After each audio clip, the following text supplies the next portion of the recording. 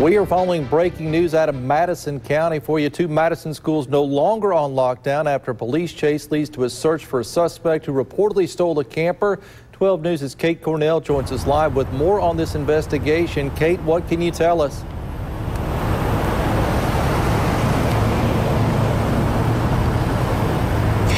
Hello, Andrew. The search is on. What we know right now is that a little before 10 a.m., Reservoir Police started chasing an SUV with a stolen camper outside of Flowood. They proceeded onto Old Canton Road towards Madison. The suspect attempted to turn onto Hoy Road, and he lost control of his vehicles.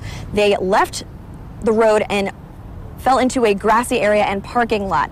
There's a ton of law enforcement searching for them, circling on the road and in the air in the Metro Chopper. We are doing the same, and we will keep you updated. The male suspect is on the move and described as blonde hair, in his early 30s, and he might be barefoot wearing a blue t-shirt. If you hear of anything at all or see anything that could be of use, please give Madison Police Department a call, which is at 601-856-6111. Again, that's 601-856-6111. Live from Lightning in Madison, I'm Kate Cornell, 12 News. Andrew.